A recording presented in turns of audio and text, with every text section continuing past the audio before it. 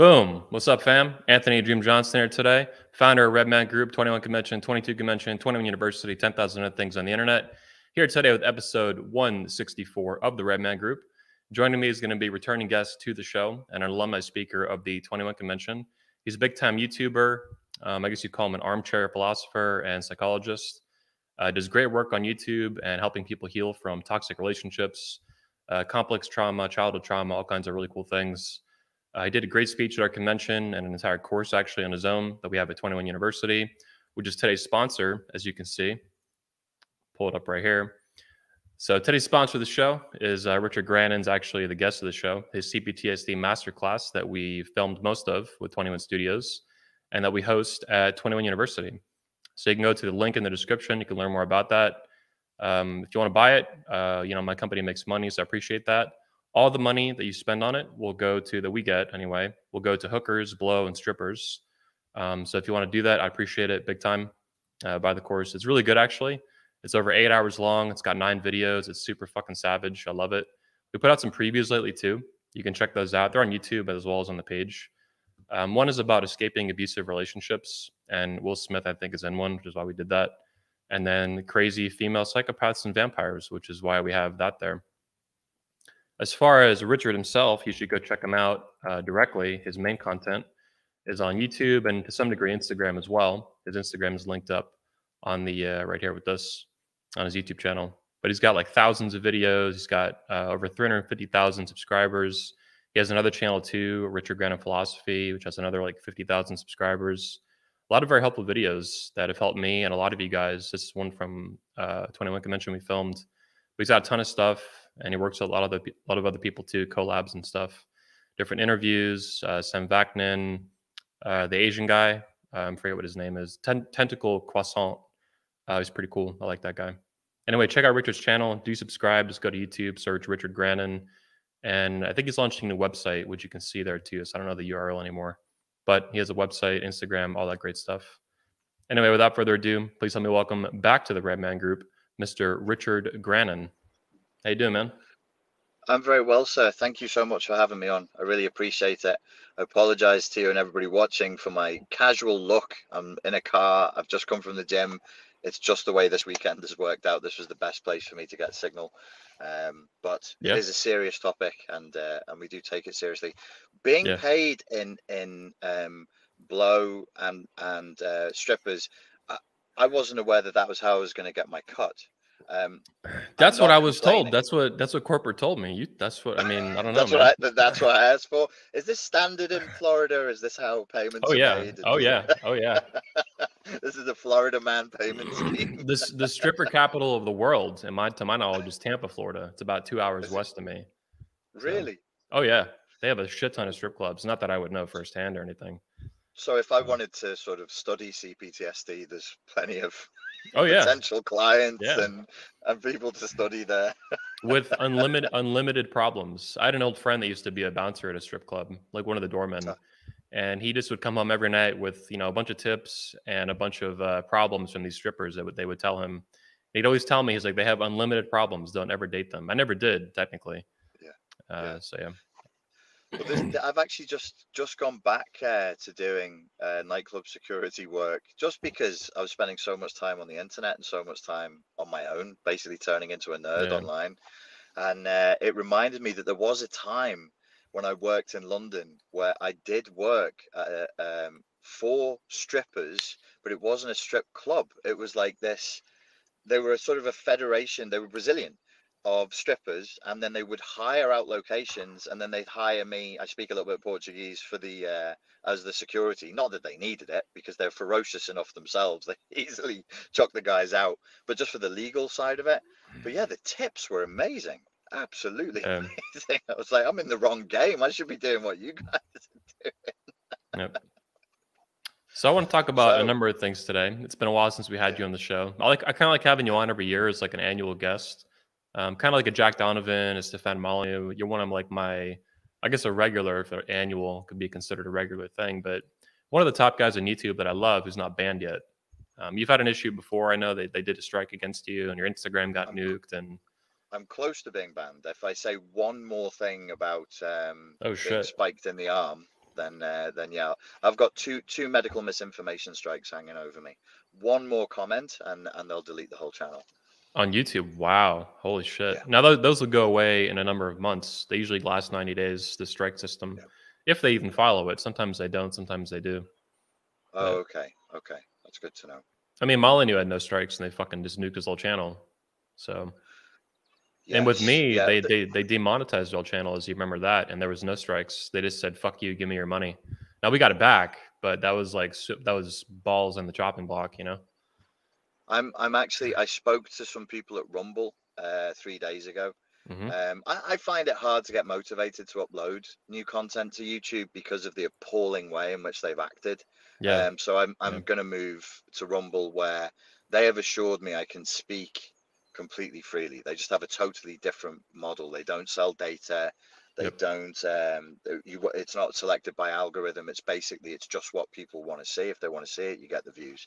So I'll yeah. be moving to Rumble soon. 100%, dude. We have a channel too opened up a few months ago. Technically, I started like a year ago, but I never used it. But Yeah, once our thing on YouTube happened, I was like Rumble, Rumble, Rumble, Rumble, and I yeah. love it. I've talked to them too over email. They actually moved the headquarters to Florida, near my hometown. Oh, good. Their CEO moved to Florida. They also bought Locals, which is like Patreon, and you Yes, can use that for like premium content. We do that a little bit now with the audios from 21 yes. convention speeches. So Rumble's fucking savage, and they've been around. I don't know if they're going to get banned off the app stores either. And they have a lot of infrastructure and money. They just got like 100 million or something from Peter Thiel, the co-founder of Wow, PayPal. Yeah, so wow. Rumble might be the thing that finally takes on YouTube, finally, because everything else is Good. falling apart. I just find it, mate. When when I see what's happened to you and Molyneux and a lot of other people around me, and the fact that Yeah, like I'm editing my own words now, I just don't find it motivating. I'm just like, I don't, I yeah. could have a lot more followers on there, be making a lot more on there, and I just think I don't want to feed the beast. I don't want to feed their system because I think it's completely degenerate. It's completely corrupt at this point. Intellectually degenerate and corrupt. Well, beyond that too. I Absolute mean, degenerates. everything they promote. Total degenerates. Yeah. Yeah. Dude, we should get like a couple $100 billion like Elon and just buy YouTube. Like if you bought YouTube or I bought YouTube, that would be fucking great. It it would, Like, just the small issue of the coinage. That's the only issue. yeah. Dude, if Elon buys Twitter, man, I'm excited about that. I don't fully trust Yeah. Elon. I do like him a lot, No. but I do think he's on the right side of history, kind of like a Trump. And I trust him pretty highly for a billionaire, which normally I think they're just all evil scum, unfortunately. Well, I'm watching from a distance. I don't really have strong opinions about Elon. Where I've seen him talk about Twitter, I'm sort of looking. I'm going. It just sounds like, I think Elon is on. With all due respect, I think he's on the spectrum. I don't think he would deny that. Like, he is probably on Yeah, the spectrum, like a lot of yeah. highly intelligent people are. I think he's at 160 IQ. Dude, all the best And I people are think, autistic. All of them. They're my favorite people. well, and yeah, they're the best. And I think it's a somewhat naive step. Not, and I mean that without criticism. I'm not saying naive negatively. I'm saying naive, possibly positively. Hmm. He's just seen a problem. He's an engineer. He goes, people want talk. People not able talk. Me make people talk again. I'm Yeah, like, yeah, yeah. yeah. I think, and I don't think there's much. I don't think there's an agenda beyond that. Like, he's an engineer. He's seen a problem and he thinks he can provide a solution to it. So I'm Yeah. watching that. I think it's healthy. I think it's healthy to see the debate going public. Like, do we want to be like, where is this discrete boundary of free speech becoming hate speech, and who gets to decide? I mean, and obviously it's been massively overstepped by YouTube, which is extraordinarily ideologically driven. And Yeah. it's who wants to live in a world like that, where your politics don't match what the politics of the platform provider are, and so you get silenced? I think it's disgraceful. It is, man. And it's sad, particularly on YouTube, because it used to be much more so than Facebook ever was, and even Twitter. Twitter, they would LARP and pretend to be like back in the early 2010s, they would pretend that like Twitter was saving democracy and various like African shitholes and stuff like that. Or whatever these different, African Spring, or what was it? The Arab Spring, all this stuff. Arab Spring, yeah, back in 2011, yeah. But now, of course, the Big Brother. But YouTube, though, is a place where there was like very little woke stuff, and it was very free and open. Because I was on here making Oh, it was videos. wild. Yeah. YouTube was wild. It was the Wild West. I Yes. remember when they banned my self-defense channel in 2012. And it Wow. was like, okay, the winds of change, the winds of change are here, and they started moving towards being very corporate and very institutional. And then Yeah. I think it was 2013, a year later, the White House had its own channel, and I was like, this is over, this is Mm. done, this is done. They banned my self-defense channel for being too violent, and I was like, what do you guys want me to do? Like, teach people how to defend themselves from street violence non-violently? It was Yeah. insane. But yeah, what since that time, I think from 2006 to 2012, YouTube was another entity. It was a completely different thing. Yeah. I loved it too, man. It was so awesome. I hope Rumble has that same, and I think it does have a lot of that same energy. It's a challenge if it can survive though and have enough funding and fight off different legal suits. They actually have a lawsuit against Google right now for $2 billion that's filed. Really? Yeah. They're accusing Google of manipulating, probably correctly, that Google is manipulating search results about videos to favor YouTube, their platform, over other platforms like Rumble and There's BitChute and no, whatever. there's no doubt. Yeah, Does anybody yeah, doubt that these fuckers are doing that? I mean, there's just no doubt. And yeah, this is where it ties in with the theme. These are essentially narcissistic, psychopathic corporations rather than individuals. yeah. And we are now all in an abusive relationship with them. We're being Mhm. gaslit. We're being promised one thing and delivered something else. It's a classic bait and switch. This is what narcissists do. Come here, you can say what you want, share your content. I mean, for God's sake, where's their humility? Where Yeah, we made them. We made that. They don't make content, and when YouTube does make content, none of the people watching it have seen it, but YouTube does make content. It is garbage, garbage. They're useless, and then they treat us, the people who they have relied on until they yeah, became this multi-billion-dollar corporation. They treat us like crap, yep. and they say, "Okay, you're done. We used you." It's classic narcissism, classic for narcissistically abusive relationships. Yeah, it's like being thrown out of the moving car is what it felt like for me personally. I Yeah, mean, like I run a business and my channel is not personal. Like yours is Richard Grannon. It's personal to you, yeah, much more so than 21 Studios is, which is part me as a speaker, but part you and literally, 250 other fucking speakers. But yeah, even so, as the founder, it was really there was an emotional impact of it when they kicked us out of the partner program. We got banned in a specific way. They took all the yeah. money and they put my business in some ways in jeopardy and stuff. Our ability to monetize our videos, it's one of the main ways we do it, was YouTube advertising, which has Yeah. worked really well for all these years. And then they just fucked me in the ass, man. It sucked. We got it all back for now, but of course it'll happen again, and I don't know when. Next month or next year or 2 years from now or whenever the fuck. My So mate it's that I do tentacle quests on with is Pierre XO. You mentioned him before. You've oh forgotten his yeah, name. yeah, yeah, yeah. Tentacle Man. Pierre Yeah, XO, and yeah. he's more tuned into this, but he's been telling me he knows other YouTube. He's a social media influencer. He is a YouTuber. He's not like I use it to get the word out about CPTSD, narcissistic abuse. You run your business from it. He's Yeah. actually a legitimate influencer, and he says a lot of influencers in the last 4 or 5 years have just gotten burnt out. They're struggling with legitimate psychological problems because of Yeah. this kind of gaslighting, manufactured consent, coercive situation that I they've feel been like forced into. I'm walking on eggshells every day on this channel, Yeah, just like you. It's right, it's really right. legitimately abusive. Yeah. Yeah, it really is. It really is. And this is, if they told us this is what we were doing from the beginning, we would have said, "Well, screw you. We'll form our own platforms or whatever." But they Yeah. didn't. So it's a bait. It's a bait and switch. You can't do this to people and claim that it's fair and legal and democratic and that you're the purveyors of social justice when you act in such a socially unjust way. These people are bullies. They're absolute predators and bullies. Yes. Yeah, I love when you call that out. I remember in 2019 in Poland when you spoke. It was something that I was familiar with, but hadn't heard in this specific way before, and you did a great job articulating it. And you're talking about a feminist accuse everybody being bullies and sexist pigs and all this stuff, and you're like, bully, bully, who's the bully? Because they say Yeah, it's really like classic projection. These people are absolutely. aggressive, beat 'em up bullies who will use speech and other mechanisms like cancel culture and even threats to bully the shit out of everybody, and they've been doing this for decades. Like it's insane. Well, in that example, I was specifically talking about feminists accusing men of being toxically masculine. Hmm. And I was Hmm. like, no, you're the ones who are toxically masculine. You're the ones who are animus possessed. You're the tyrants, the bullies, the patriarchs, the finger waggers, the ones who are didactic and preaching to everybody. Whereas you're the toxically masculine bullies. And the most of the men who are around now, they're anima possessed. They're depressed, they're fat, they're anxious, they're like jellyfish now. Who did that? It wasn't men that did that. It was essentially it was feminists, and then the toxic echoes of feminism that came after that, which is basically that's woke culture, dressed up misandry. Yeah. I also, if I'm following too, like I view like woke culture and all this wokeism and cancel culture and even the politically correct stuff from the 90s that sprung up, at least in America, was a thing. I'm sure in Britain too, it became, PC stuff. Is it politically correct? Yes. These are all children of feminism ideologically. Like the woke stuff didn't just fucking come out of nowhere. It's from feminism. No. Like, and Marxism and stuff.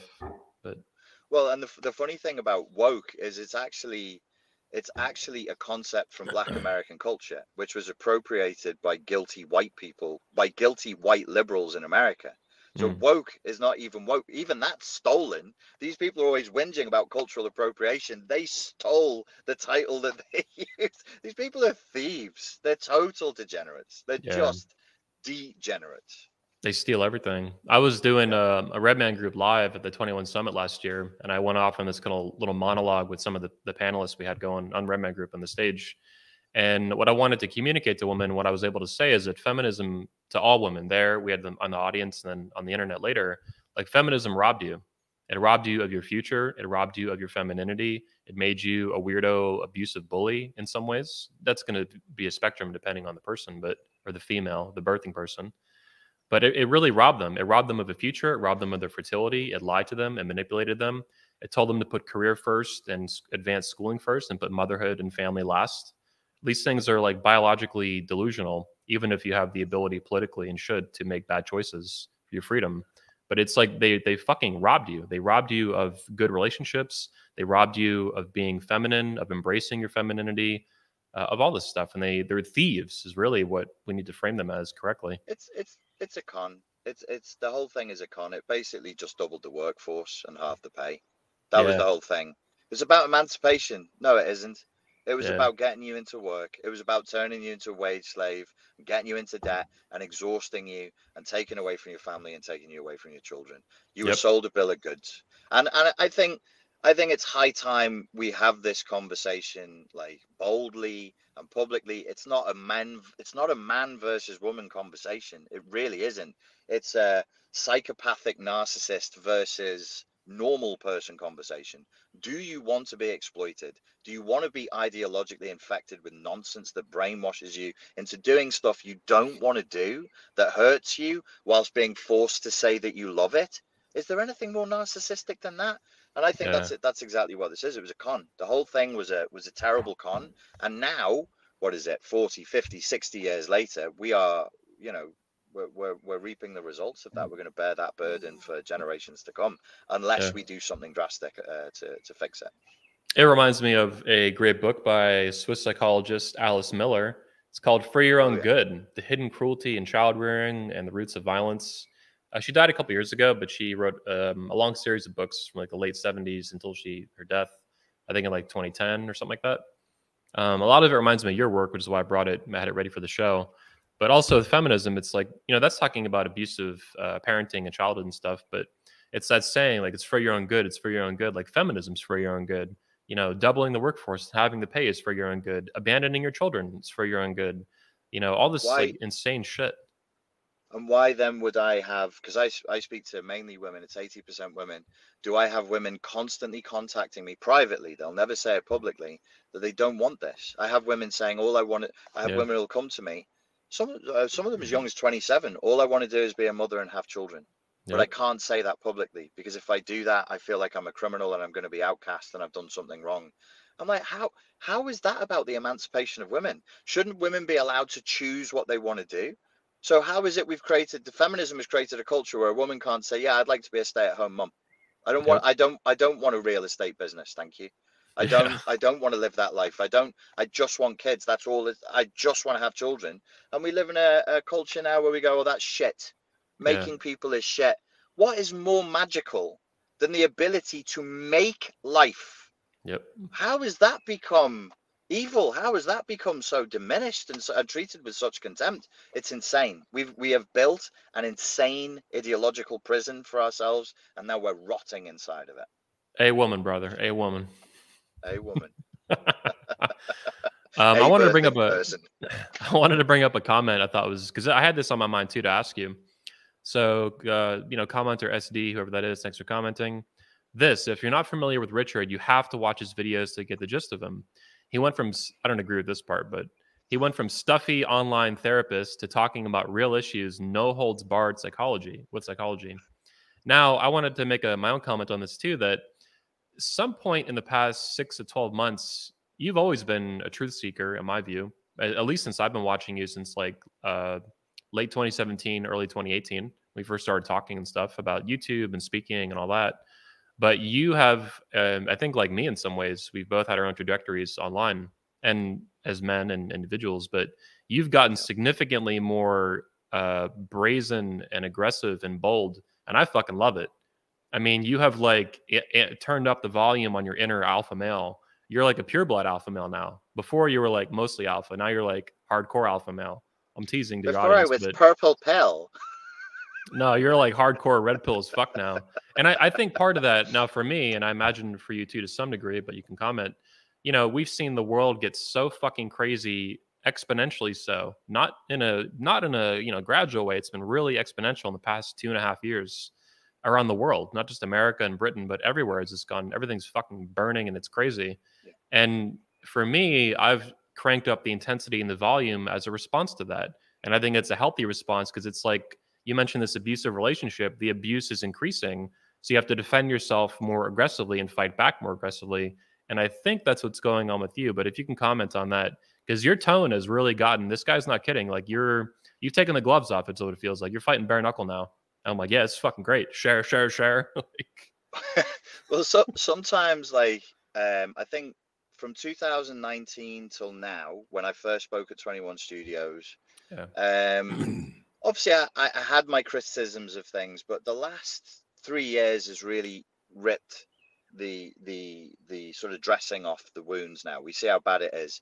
In some ways the abuse has gotten worse, and in some ways it's just gone on for too long.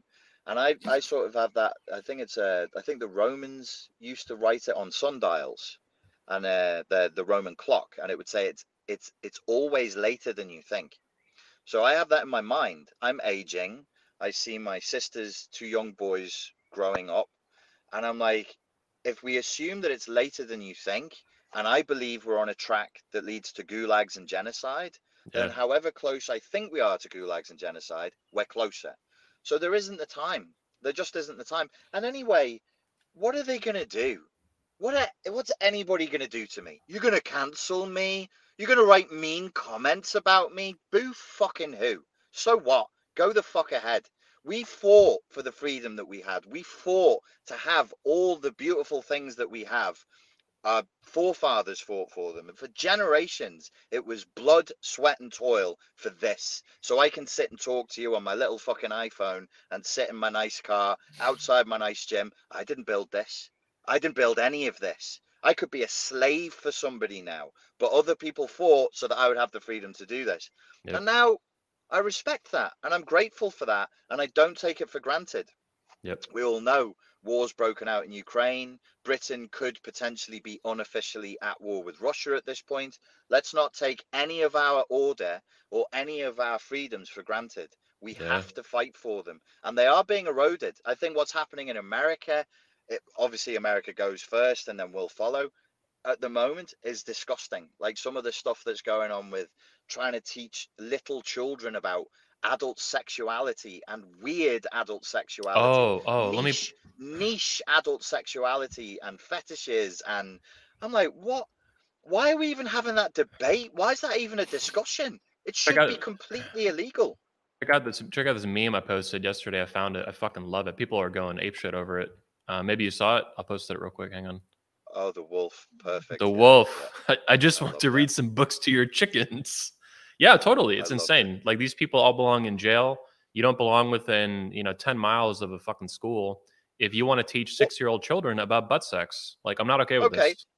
So anybody who finds what you just said offensive, right? Vividly imagine me, with the sunglasses on, slightly sweaty from the gym, in a vest, and I go into your school and I'm going to talk to your 6-year-olds, and I'm going to tell them with a fair degree of detail, not totally intimate detail, but this is what happens. My heterosexual sexual preferences, the kind of girls I like to have sex with, the positions we have sex in, how, the role play do. Really, you would just sit back and go, no, that's very good, because 6-year-olds need to know what this 44-year-old man likes to do in his spare time. What are we doing? Yeah. I don't even know how this is a debate. And when I say it's later than we think, that's what I'm talking about. It's Yep. not that it's happening and people are outraged. It's that it's happening and people are going, with their own children, should we let little Timmy hear this? Are you mad? Are you mad?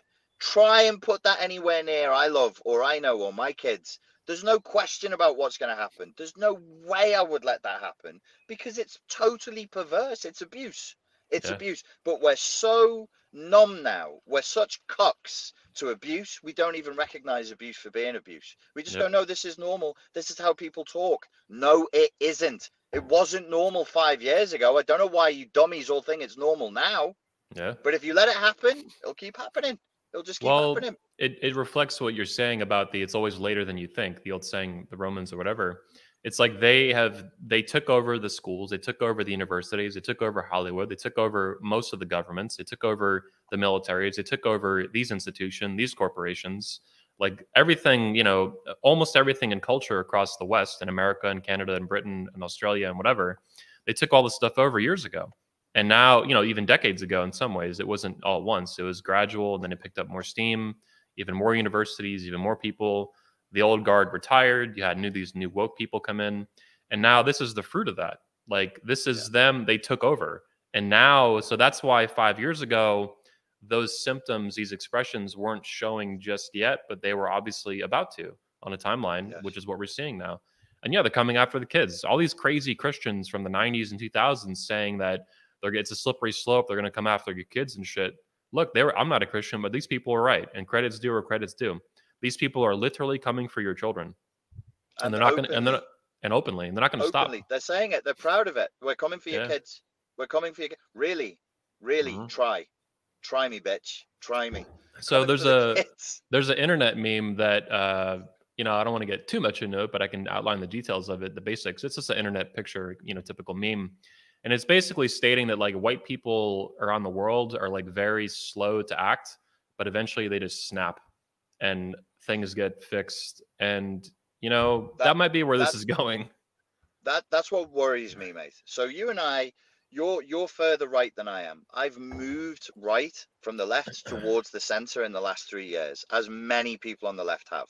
Because we're looking at the left and we're going, well, this doesn't represent my beliefs. This doesn't represent my values. To be clear, My this is fear right now, your characterization of my political philosophy, not mine. I don't really you, call myself right, although I understand why you're saying that. I respect it. look at you with your red cap on and Make your men gun. Are alpha you again. are you wearing a gun right now? I have two. I have that one and then the one in front of me too. Both are loaded. Now, what I care You're about though right. politically, I care about reality and I care about the Yeah. founding fathers and the founding of America. These are basically my political positions and where they come from. And Ayn Rand So would be so the reality part too. so you would you agree you're right of center? I don't like the left right thing in general. I just care about what's real. I care about what's true and I care about what's objectively true. And that to Do you me know is where about the political philosophy should come from. where the y-axis as well, like there's authoritarian and libertarian. Yeah. So you're probably more towards individual responsibility and libertarianism. You're not a I'm not saying you're a libertarian, Yeah, yeah, but yeah. between authoritarianism, you would choose libertarianism, right? Yeah, and people would choose that for me, characterizing my statements. So I get why you're saying the right and libertarian thing. Yeah, It's just these things yeah. don't matter to me, and I think even if they're useful in conversations, and I get what people like to make these little maps of where people are politically and stuff. None of this Yeah. matters to me. I don't call myself a conservative. I will describe myself sometimes as like, well, number one, an objectivist because philosophically that's true. or even like a Yeah. Ron Paul Republican who was a hardcore libertarian in America. He was a former Yes. libertarian Yes. presidential What a candidate. shame he never got a chance. What I a know. world we'd live in now if he'd done 4 years Yeah, I know. or I 8. know. Yeah, yeah, yeah. Anyway, though, I don't want to get in the weeds on it. Go ahead with your Yeah. Yeah. former previous comments. King Ron DeSantis 2024, and I'm a Yeah, lefty. Go on. Sorry, yeah, mate. I'll move to Florida when it secedes. yeah, yeah. I wonder what it is about Florida because Florida was my main experience of America growing up. Like, obviously, Right. I traveled. I saw, a number of the states, not all of them, not even close. There's fucking 50 of them plus territories. But most of my experience of America growing up was Florida. And it was so weird for me in 2019 or 2020 I mean, obviously, I've been watching politics and landscape and the culture change all these years, and it's crazy. But to see in 2020 all these states like all this insane COVID shit and lockdowns and all this crazy crap, and then of course Ron DeSantis doing his thing, that to Yep. me was, I mean, the culture and the media anyway frame that as weird and he's the bad guy and whatever. But to me, Yeah. that's completely normal, especially as a Floridian. Like I grew up Yes. in the wild. Like we grew up on the Yeah. water, playing with sharks, alligators, manatees, dolphins, giant Jewfish groupers that weigh 500 pounds. Like we would go to school sometimes and see a 6 foot monitor lizard look like a fucking dragon just walking around. Like this is how I grew up. Like it was very wild. Snakes, like they could fucking kill you, and like Florida's a wild place. And that to Yep. me, and there's so much freedom with that too, though. The state is very like. There's a reason Ron is our governor. That is the Florida man. That. Those are my people. Like America Yeah. is secondary to that to me. I'm a Floridian first. And Yes. Rand. I understand that. I told you straight away when the whole lockdown was happening, and in order to get into America, I had to go to the Dominican Republic first, and I flew into Miami to go see my sister in California. Yeah. I couldn't believe Miami. I was just amazed at the freedom there Yeah. and the vibe that was there, and oh, it was. I only had 3 days there, and I was devastated because it was so good. It was Yeah. so good to be there. Um, Florida but is yeah, heaven on. I no, call it heaven on earth, man. It's that good. I haven't traveled maybe as much as you, but I've seen a lot. And Florida is my favorite place in the world, man. Even more than yeah, Australia. I mean, obviously the politics suck there, but a lot of beautiful yeah, places. But Florida is just fucking so savage and so beautiful too. yeah, yeah. I would if it did secede and it was an option, I would definitely move there. I would definitely move. Yeah. My hope is that Florida is the future of America, as grim as things look right now, not only in America but throughout the West. And Ron has been, our governor has been key in pushing things, opening the Overton window for other governors to follow him because they're all beta Yeah, males and pussies. If yeah, it's not Trump and Ron DeSantis, they're pretty much all beta males and pussies, and a lot of them are frauds too. yeah. I think we are back into politics again. But I've been ever since I went there, I was like, well, who's the governor of this? Who's calling the shots here? And I've been following him ever since. I've been following Ron DeSantis ever since, and I'm very Yeah. impressed. I'm very, very impressed with him. Did you see the other Um, day? He just passed a bill. He signed it into law in Florida, and now it's a program, and it's the first ever of its kind I've ever seen in America. It's a bill that puts $70 million towards fatherhood in Florida, I specifically didn't see that. fatherhood. The whole Right. campaign is called "Strong Fathers, Strong Florida," and it's all about helping How fathers. how aroused were you when you saw that? Oh, very. I'm like patriarchy is getting back in the game. I loved it. I mean, because I'm not necessarily a fan from a political philosophy angle of that, but it doesn't matter to me because the situation is so dire. And if we have any Yes. hope of restoring like good governance that's not corrupt and aggressively advocates and protects individual rights and freedoms, it's going to Yeah. come from fathers being strong fathers, leading their families, raising healthy Look, children, not look. abusing them. Like, We're not going. Humanity's not going down the toilet. So it's not. So this is going to happen. So we can either have it. This is the point I was going to make before actually, and I got waylaid. okay, We can either have it nicely, so people like Ron DeSantis can go, "Hey guys, we're gonna move now the other way, and we're yeah, gonna be sensible again." Or you can have notters, total psychopaths, who will really overcome. You said white people will say nothing and then snap. yep, That's what I'm scared of. I would rather do the Ron DeSantis thing of being like, okay, everybody, let's just move in the right direction. There's going to be a lot of hysteria. There's going to be a lot of screaming, a lot of complaining, and people with blue hair tearing their blue hair out and tearing their septum piercings out. We have to let that happen. Otherwise, if it gets bad, I would be, yeah, I heard the implication of what you just said, and I'm very worried about that, because the United Kingdom and America, I'll speak of the countries that I have an investment in and that I know well, are majority white countries. Yep. And I, I'll just leave it. I'll just leave it at that. People can, do their own mathematics inside their head. I'm not for war. I'm not for violence. I hate violence. I don't like conflict. I think we're all adults. This could be a beautiful world. It's the Garden of Eden. We've so much wonderful stuff here. We Yeah. don't need to waste our time killing each other and gouging each other's eyes out when we could be dancing and fucking instead. Yeah. I'm all about it, man. Yeah, and it's like you said, it's going to be a lot of hysteria, people pulling their hair out of their head and screaming, but that is a much better option, and I'd like to see that too. But I'm okay with whatever happens. At this point, I have a preference for what happens, but I'm just kind of indifferent, because what matters to me is human life, number one, as a value, as a standard of value. That's where my philosophy morally comes from, and philosophically is individual human life first and foremost. And directly, just like the Declaration of Independence, how does it state the rights? Life, liberty, and the pursuit of happiness. Now, those are rights; those aren't values. There's a conceptual difference there. But freedom, individual freedom, follows that directly, and that's what these governments should protect: the right to life, liberty, and the pursuit of happiness. And they need to do that, or we're going to make them do that. Like in my speech in 2021, for example, State of the Manosphere, I said something that people really loved and people were going kind of apeshit for. I said, basically, like, I'm an American and you're going to leave me alone, or I'm going to make you leave me alone. That's how this relationship's going to work going forward, because it's an abusive relationship. And this is how you handle bullies. You're going to leave me alone, or I'm going to make you leave me alone. There's no other. Those are your your rattlesnake options. with the logo "Don't tread on me" underneath it. Yes. Dude, my country was founded, like, I got a lot of love for you, man, 100%. But as well as I do, my country was founded shooting lobsterbacks, British people, killing them. We didn't talk. We tried talking to you, and we tried making you go away, and then you didn't want to leave, so we just fucking started killing you. Like, listen, that's the history of my country. And if you don't fucking sort your country out, we'll be back to take it over. Yeah.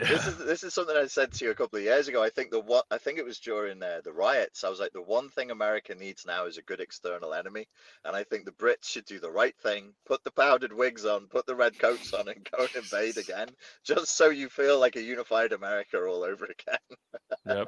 Yep. But I think Florida, like I said too, has a lot of this attitude, both politically, as you see, but also like as a place and as a culture and a geography. And I actually think the geography is part of what, I've written a little bit about this in blog posts and newsletters, but I really mean it. That the geography of Florida is like extra American, and that's why they call us the meme in America is that Floridians are crazy. Like, we're the crazy Floridians and whatever, right? The crazy Florida man. This is nonsense. We're just like more American than you. Now, Texans would probably disagree, and they might get offended by that. I don't care. Good for them. They can go do their Texas thing. But I love Florida is so savagely American. I remember even in a TV show, you probably heard of it. What is it? The Handmaid's Tale. That's like hyper ultra feminist show. It's hysterical. The first episode is amazing because it's like every feminist nightmare put into a TV show with a high production budget and value. It's amazing. And what's interesting is that the Florida and America goes through some sort of civil war, and a new government takes over, and it's pretty well done anyway as a show. But the Florida people, the Florida men, are the last men to hold out in the Civil War. They're literally, that's how they portray them, and that to me is so Florida. Now, we would win, of course, we wouldn't lose like in the show, but spoiler alert. But it's a very wild place, and my childhood, man, really, I think it's part of what drives my. And I'm fortunate because I think this is how human beings everywhere should live, narcissistically, perhaps, right? Or some people might accuse me of anyway. But this push towards individual freedom, minimal government. There was no government. On the water in Florida, there's cops, but they're very, very rare. There's it's just very wild. Like, you have to be very self-responsible to take care of yourself on a boat, or you could die, like drown. I think we can assert that there's something natural and biological to that stance. It's like asserting that there's something natural and biological to humanity. We are, most of us, the overwhelming majority, the product of heterosexual union, for example. Yeah. And when we were raised and weren't left to die out in the cold, it's because we had a mummy and a daddy that kept us fed. Maybe not you, maybe not me, but most of the generations before. That unit does not need government intervention. That unit does not need authority figures filling in the gaps on their parenting or teaching their kids about sex or medicalizing their children, because that's what the authority of the parents inside the nuclear family would do. So I think we can state that the type of thing you're talking about actually has what the Weinsteins maybe would say is there's a good evolutionary match or a poor evolutionary match. So there's a political system that's actually a good evolutionary match for the human animal that we are today. Yes. And that would include, yeah, absolutely, like a nuclear family. I think there's room for everybody in the world. If you're into this kink, this fringe, that fringe, I don't care. It's nothing to do with me. But the fact is, the 8 billion of us are here. 99.999% of us are here because of heterosexual union, and we survived childhood because one or both parents had their shit together enough to keep feeding us and not to let us get run over or eaten by a fucking lion. End of. It's not that complicated, man. Yep. Well put. Now I want to actually, get off politics because I think both of us have an interest in this. We did 41 minutes there. Sorry, La. Well, some of it was also about. I look at your savagery and your increased aggressiveness and your personality. I love it, and I don't think that's entirely political. A lot of it, I think, is much more based in psychology and culture, and that range of issues that you're focusing on. Because you see also how they connect to these other domains, and I'm all about that.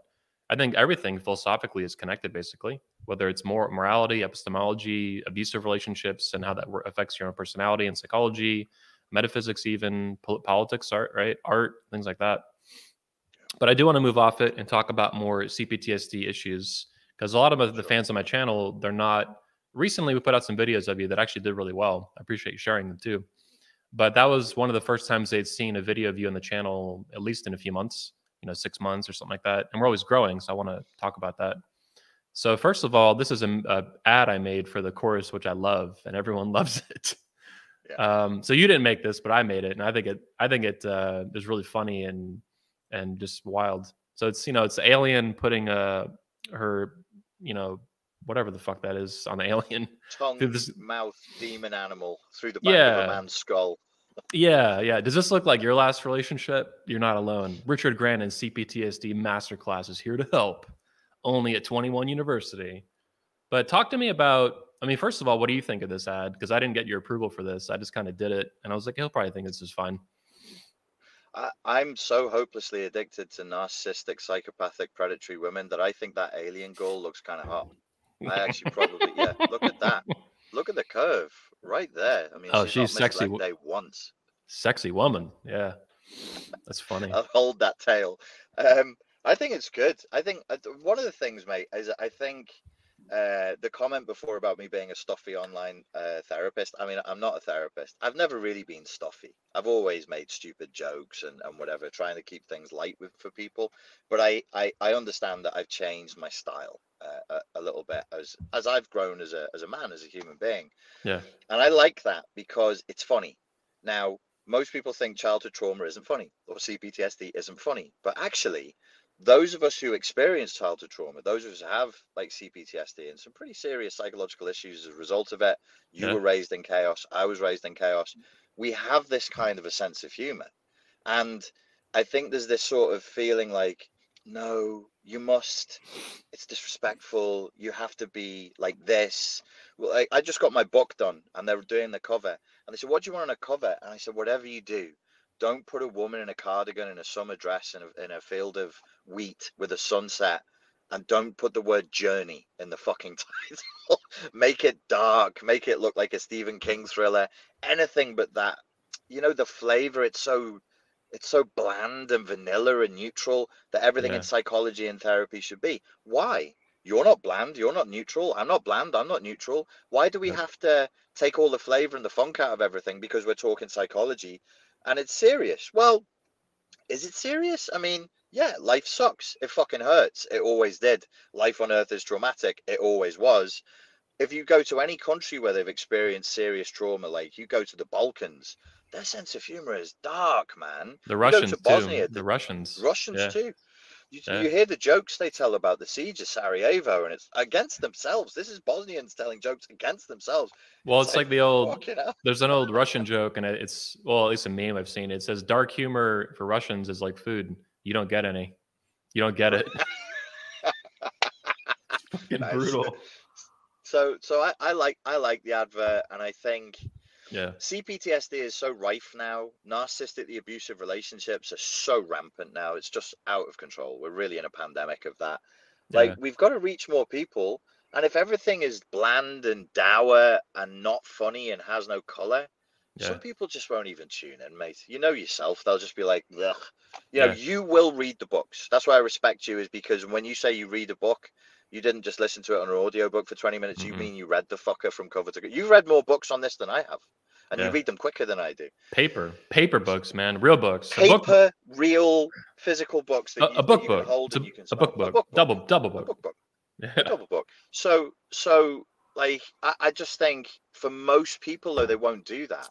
And so even as I'm moving forward, I'm going to try and use less technical language. Apart from anything else, I don't think it actually massively helps people to hear a load of technical language, and it can turn a lot of people off. So that advert, I loved that. I thought it was really funny. Thanks, man. And I appreciate your sense of humor for it too. And I do wonder if it's because we have our own traumatic histories that opened up the window for this kind of dark humor. But I do think it's healthy, and that whether or not you had a traumatic background, as an emotionally mature adult, male or female, you should have a taste and a respect for variations of humor, whether it's a stand-up comic or talking about a serious issue. You can go too far with it for sure, but the range of not going too far is really wide. And these people, these stuffy, banal, uptight fucking wasps in America and around, I hate these people. Yeah, they're losers. They are, whether conservative or liberal or whatever the fuck. Like, people, I wrote a whole newsletter yesterday that people loved. People are texting me about it on my phone. I know a newsletter is good or something, or a video is good. Like, I put out a view. When people text my personal cell phone, that's not even like widely known. I don't put my cell phone number on fucking Twitter, right? People text me, "Oh, I fucking loved your newsletter." I'm like, "Oh, great." And the whole newsletter was called "Conservatives Are Frauds." That was the subject line, right? And then I went into that, and I ripped conservatives a new asshole. Anyway, because a lot of them are just stuffy beta male frauds, and they're no better than the limousine liberals that they call hypocrites. It's they pretend to. I mean, one of the things I pointed out is that, I think liberals in America anyway, these limousine liberals, these whatever, right? They are hypocrites, right? Like, the right calls them out all the time. Hypocrite, hypocrisy, oh, double standards, this and that, right? Well, that doesn't matter to them, because they're actually more philosophically consistent, because they don't pretend to care about hypocrisy. These motherfuckers do. These conservative beta males, you're a hypocrite. It's like, motherfucker, you're a hypocrite too, but you pretend to care about it, making you a double hypocrite. You're double the fraud. They're fraud. They're fraud. You're right. They're hypocrite. And you're pretending to not be hypocrite because you're a fucking pussy and a beta male, and you're ideologically driven in ways that you're concealing, which makes me fucking hate you, because you're a fraud and you're a piece of shit and you're anti-reality. I think, I think you're on the money there. So there's a couple of things. One is, there is no political side that owns this anti-reality element that's crept into everything. That's right. Where the story trumps the reality, or the feeling trumps the data. It's that we will not progress as a society. We're not going to fucking progress if we keep up with that. That cannot be hyper normalized. That you're gonna put forward a story over reality, or you're gonna choose emotions over facts. Like, there's no future in that. That is a society. That is a civilization in collapse. 100%. I will defend that statement to the death. That is an indication of a society in collapse. The second thing is the social media mindset. It's all about follows and likes. So of course, then you're entraining your brains to be like, basically a panderer. We're all pandering. We're all fawning. We're all codependent with our audience. Yes. Just tell them what they like. A woman, and a birthing person. But you're right, and I fucking hate that about this is one of the things I hate about social media in general, is all the, and I'm not only against this, what I try to do with my internet brands and personality, or whatever you want to call it, whether it's the business one or the personal, and I do a couple, both. I try to get people to hate me usually. Like how many, like fuck the likes and all this bullshit. I want the downvotes. If it's reality based and there's a truth purpose to it. It's usually not just random. But this is why I make the memes that I do. I'm like, how aggressive and super intense can I make this meme while still respecting and advocating for the truth? How many times can I twist the knife in these people's heads to make them crazy? And I love it as long as it's true. With Jordan Peterson, it's been fucking wonderful. He has the biggest collection of codependent simps, these little codependent lobsters I've ever seen. So it's endlessly funny to me to make these people hate me because Well, they it are depends not on what you reality mean folk. by codependency, Anthony. Depends what Yeah. you mean.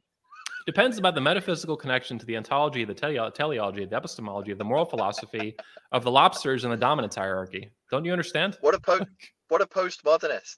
He socially deconstructs everything. Everything. He cannot answer the question, "What's your favorite topping on pizza?" without being like, "Well, it depends what you mean by." That's pure Yep. postmodernism. That's Yeah. pure postmodernism. Yep. It's not like he hasn't done, positive things in culture. People misinterpret, my criticisms of him. I like a lot of his former dunking he used to do on feminists and stuff. It's great. And, He's yeah. great. Long may he continue. But Long he's may he but he's continue. but he is lost. He's He's not God. lost. Yeah, he's not God. And I think he's very lost. I think he's a man he basically just constantly, like you're saying, over deconstructs things, but he also just constantly regurgitates what other people believe. And he even talks about, there's a few videos where you can see him say this and his fans would know it. He's like, my philosophy, if there is one, and it's like, no, you clearly don't have your own philosophy. You just regurgitate what 1,000 other philosophers have said, and you don't distill it into your own original thinking, or very rarely do you do that. You're always leaning on these other people. You don't think for yourself, and you can't articulate it from an original position. He's someone who's read too much and knows too little. I think like as far as that goes, there's a very, I mean, if you go down this route, you'll have Jordan Petersonites jumping up and down all over you with as much vehemence as any radical leftist feminist now. Completely hysterical. I feed off of the hate. I love it, But there does have to be a conversation. Well, in my personal opinion, we say, okay, what does this man actually believe? Mm-hmm. Or is he very cleverly making good assessments about what people need to hear at a certain moment in time? Because that's not useless. That's not a useless ability to be like, wow, what does the culture really need? He was a university professor. He's surrounded by young male students who are completely lost and depressed. And he was like, well, they probably need some order and a burden and a responsibility. And he got it right. That's actually correct. Clean your room. Clean your damn room. That doesn't mean the same dude then has the solution just because he's ascertained what the problem is. Very often the people who are good at ascertaining what the problems are not the same people who provide us with the solutions. That's not how culture has worked for millennia. Some people are problem spotters. Some people are solution givers. It's like the difference between him and Slavoj Žižek, though, is Žižek knows this. Žižek knows that he's not a provider of solutions. And he'll openly say, look, I'm a philosopher. I'm not here to give you answers. I'm here to help you construct better questions. Yeah. Peterson is a little more in love with his own image. And he's like, well, yes, I can tell you the truth as well. And then at that point, it seems to go in a vague way. It leans very biblical. It becomes very Judeo-Christian. And I'm not for or against that. I'm just like, but why? Why that? Why isn't it Ayn Rand, as you say, or Buddhism, or Hinduism, I don't know, Brahma, or anything? Right. Why not? And it does feel sometimes like a bit of a reach. He knows what the problem is, doesn't really know what the solution is, but instead of having the humility to go, well, I don't really know, he'll just say, this is the light, the truth, and the way. When I think, based on his own life and how old he was when he, got back involved in drugs, and he's clearly struggling with depression, maybe just lean out. We don't need you to be that, JP. We're cool with you just being a philosopher and just. I think the criticism comes when you start pretending you can do things and you have answers that you don't have. That's a problem. Yeah. I want to upload an image real quick to review the Peterson fiasco. One moment. Technical difficulties, fam. Where is this? He Oh, didn't here it just is. randomly get addicted to painkillers, by the way, folks. That's not true. Yeah, he's a beta male drug addict, is what I call him. Anyway, He was deliberately mixing Adderall and painkillers. Go ahead. Sorry. do you see this Nice. image loaded up? Why are you so mean? Why are you so mean? Dude, the photo. No, look, the beta male stamp on his forehead. I did that. We did that. I had my guy do that. Yeah. But the makeup is real. I didn't do that. That's a real photo that Michaela posted of her father in drag makeup. And then this is Michaela. We put the pink hat on her. That's it, though. The rest of that is that's not Photoshop. That's a real baby.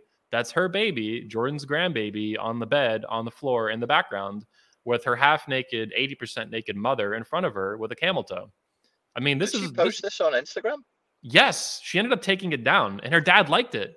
The real photo, you can see he liked it. I'm like, this is your daughter and your granddaughter. Like, what the fuck, man? This is a dude. Look, man. I went to college, like you did a long time ago. And if a girl has a bed on the floor, it doesn't even have a box spring. I mean, it's literally just a mattress on the ground. That's a major hoage, man. That's some garden tool extraordinaire shit going on there. Are you kidding me? I mean, and then posting like naked like this, like, dude, this is not. And these are the people. These are the conservatives. They're not technically conservative. At least Jordan's not, right? He claims he's not. Different. He claims to be liberal. He's kind of he used to work for the UN. He admitted that recently on Twitter, which is a globalist feminist shithole of an organization. But these are the people that conservatives are their heroes, right? Oh, these are my heroes. Base Jordan Peterson in drag makeup. Really? This is your base fucking truth teller?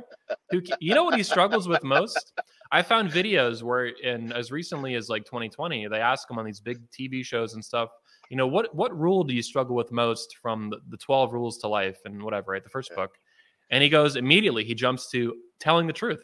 That's what he struggles with. Telling the truth, honesty, or at least don't be dishonest or something. It's like, dude, you're a public fucking intellectual, and the number one thing you struggle with at 60 years old is telling the truth.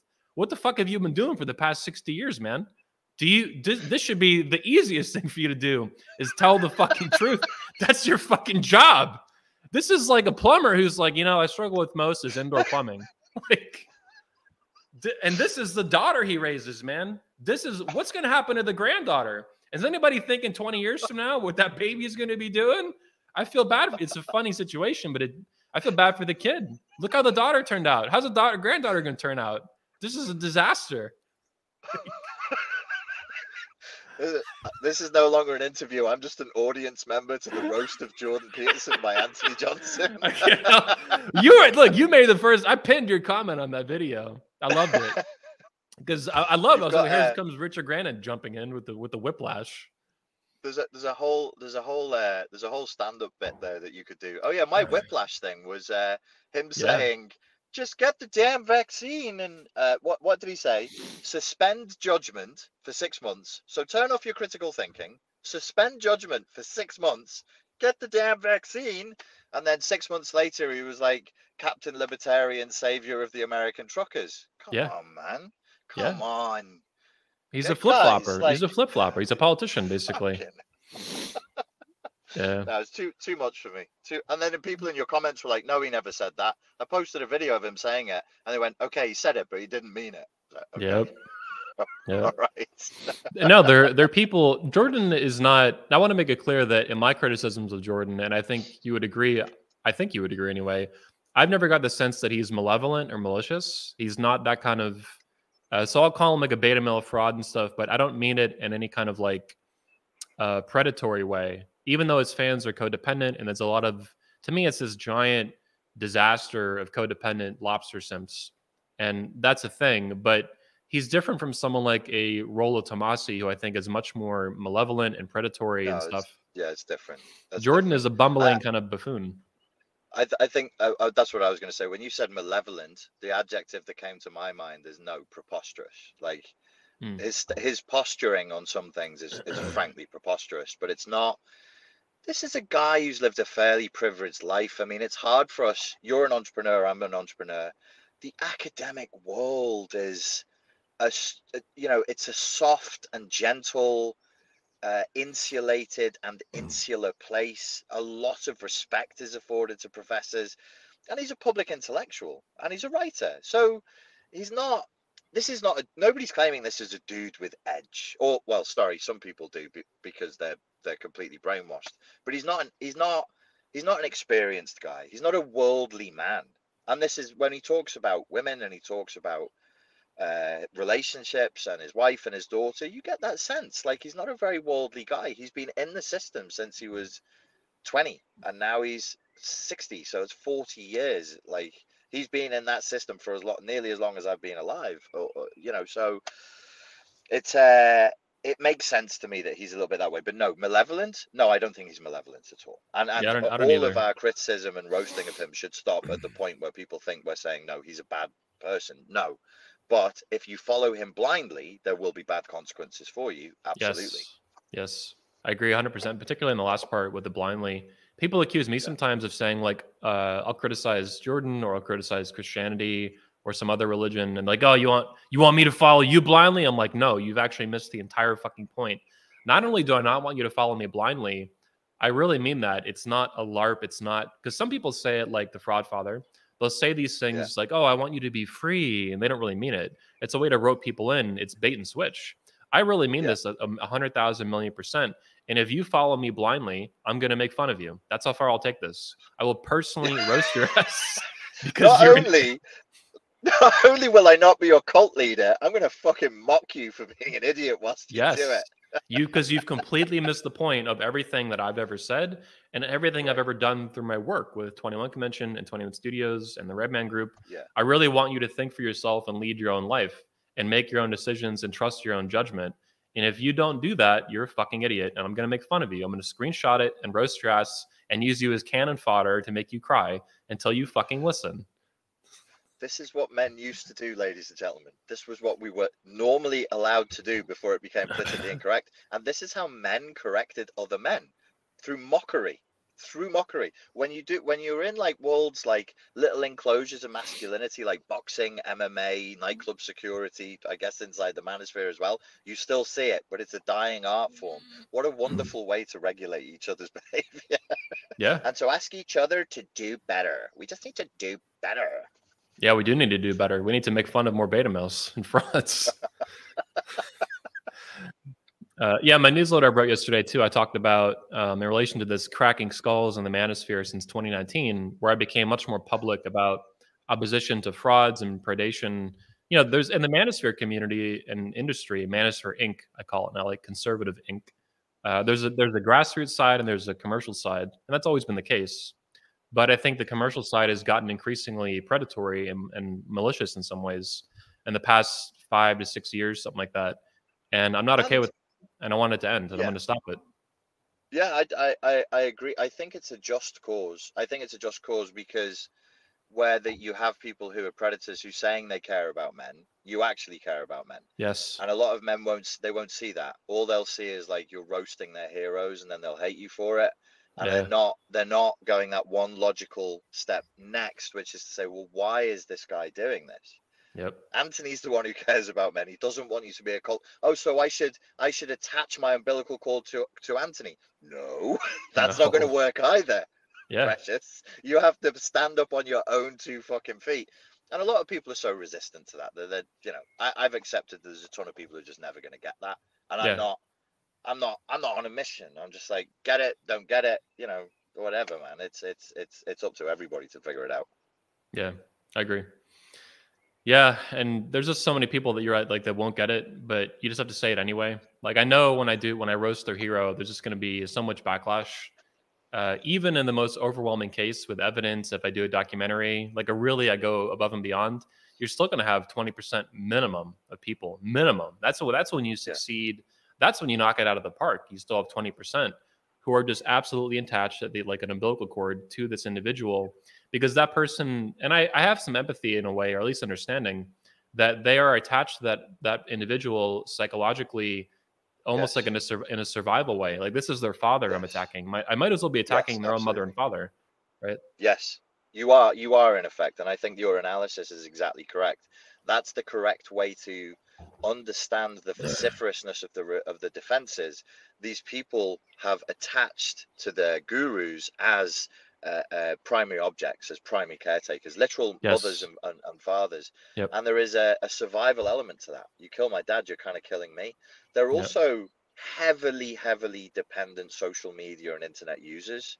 These are the people who'll be using their phones and their internet 10, 12 hours a day.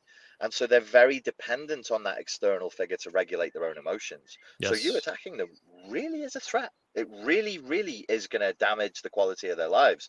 To you, you're thinking, well, what difference does it fucking make? Just get on with your day. Yeah. Go to work. You should be thinking about this for no more than 15 minutes. But for some people, it actually does ruin their day because they're that fragile and that dependent. Yeah, and I go after him too. I mean, the memes I make, as you know, are really intense. I just don't stop. And then this is a great one too. I mean, I'll literally take someone's father figure. Let me pull it up, and I'll behead them, or I'll have someone else behead them. Or where's my favorite one? Hang on a second. I know your fans will see this and they'll find this very interesting. Fuck, where'd it go? Oh, I turned him into the Crypt Keeper. It's a good one. But hang on a second. Who did Aberrant Preach behead on that last one? I couldn't see that because the sun was in my eyes. We did that one for sure. Yeah. Oh, cool. Oh, no, was it okay? Was that them beheading somebody, or was that them being beheaded? That was them beheading Fresh and Fit, one of the guys. Oh, Fat and Fish. Yeah, I remember that. Oh, this one is of me. This is where I behead the convent. I call him Donna Shart. Okay. This is a great. So this is someone. This is for a lot of guys. He's not as a high level as the Fraud Father, but he was like an underboss to the Fraud Father, and I just behead this guy on a meme, and I did that with the Fraud Father as well. I just have no. There's just no when I see that this is going to be true and it's going to like rile these people up and it's going to really mess with them, I'm just like, go for it to my guy who made. I don't make all these. This one I can't make. If it's really good artistically, I didn't make it. So these ones are above and beyond. Don't you understand politics, Anthony? You got to politic your way around and make your money, and Oh, I understand politics. I'm like a bull in a china shop, I'm like a bulldozer. I'm like, just destroy them. This is Florida man politics. Yes, Trump is too nice. Trump is two Glocks blazing.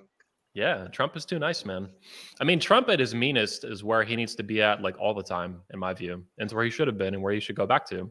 And Ron DeSantis, I love him, but I hope that, like me and you, that as he ages and matures and continues his growth as a human being and a leader, that he will get more and more savage and more intense to the extent that it's useful. If it becomes counterproductive, of course, cut back on it. But I think there's a lot of room for him to grow there, and that he will, and that he has. There is. He's still young. He's 3 years younger than me, mate. Wow. He's 41. He's 41. Yeah, he will. It'll come. It's going to come. It'll come commensurate with the environment, because this isn't over. The environment's going to get crazier and crazier and crazier. And as that happens, the support for a stronger and stronger message will come. I just want to reiterate, I don't want there to be a heavy, harsh backlash to this. I'd like a nice, smooth-ish transition back to sanity and back to reality. Yeah, I would like that too. So I want to talk more about CPTSD in particular, because as much as it's a basic, fodder for you at this point, a lot of my fans at 21 Studios don't know what that is. They've seen bits and pieces of it in videos I put out, but to me, it's probably the most useful concept that created in the past several decades in psychology to actually help people understand their trauma and help people heal. And this is the book Complex PTSD that you reference a lot. Complex PTSD from Surviving to Thriving by Mr. Pete Walker. Some people accuse you, dude, it's so funny putting out your videos and then you share them, because people who hate follow you. They don't like you. They just follow you because they hate you or whatever, right? They come on my channel then and they drop the nastiest fucking comments about you, like they do about me on my channel. And I'm just cracking up. I'm like, he must have this on his own channel a lot. But can you talk to me about the haters as well as complex PTSD and why this men should understand this? I don't know why anybody, do people say that they hate Pete Walker, or they say that you're stealing from him, and I'm like, he's not stealing from him. He gives him due credit on frequent occasion. Yeah, no, I have a relationship with Pete Walker. I mean, we email each other. He's just written a what do you call it, like a blurb for my book that's coming out. No, and he's Wow. referenced in the book. I reference you can't drive somebody's book sales as much as I have in Europe and then turn around and say no, you're a thief. That's insane. Yeah. But do They I also use his accuse you. material? They also Yeah. accuse you though. They're like, Richard's a narcissistic psychopath. Like they're like, he is the narcissist. I'm like, no, you people are stupid. I'm sure, Rich. I'm sure these are questions you probably contemplate. I know I have, and I think everybody as a public figure, anybody who's attracted a lot of attention and hate and vitriol and support, you consider these things. But I've met you and I know you, and you're not. These comments are delusional, but they're funny because they're so wrong. Well, there's two factors I think that it's not very politically correct to talk about it, but there's a couple of factors that drive this kind of thing. Um, the most charitable way I could put it is some people are too stupid to understand these personality disorders. With I don't know another way of saying they don't have the intellectual software or hardware to get their heads around it. It's way more complicated than people would like it to be, and the accusation, oh, he's a narcissist, oh, she's a psychopath, is like for dumb people, or maybe not even dumb, but like of middling intelligence. They kind of go, yeah, I know what it is, and you go, okay, what are the 9 traits from the DSM of narcissism? I don't need to read that. Well, then how are you going to tell me you know what it is? Well, I don't believe in psychiatry. So why the fuck are you using a psychiatric term, dumbass? Yeah. Use something else. So people want the quick, cheap authority of a complicated, nuanced psychiatric model for what is essentially a defense mechanism to PTSD, but they don't want to have to bother their asses to read what it means. They just want to say it. Yep. So there's an IQ issue sometimes. And the second factor is some of the people who you run into online are seriously mentally ill. I mean, some of them Yep. are in and out of institutions. They're on very powerful psychotic drugs. And I think the right way to approach this is to be compassionate to a degree, but also very boundaried. So anything like that, I would just block, just delete it, block it. You know, I have followers who will then fight with these people online, and I'm like, what are you doing? There's no good outcome here. That like the person you're talking to is not going to go, you know what? You're right. I'm Yep. being unfair. No, that's never going to happen. Don't ruin your day. Just like delete it, block it, or unfollow the person, or whatever it is. But yeah, the that book and the CPTSD model has been a watershed moment in my understanding of psychology, the same as you. It's Yep. originally CPTSD is originally Judith Herman's model. She came up with it in 1992, particularly when she was, I think she was comparing the effects on combat veterans and children who were raised in abusive environments, and found that there were some overlaps. Very, very useful view. If I could break it down into something that is unpardonably brutally simple, it would be something like this.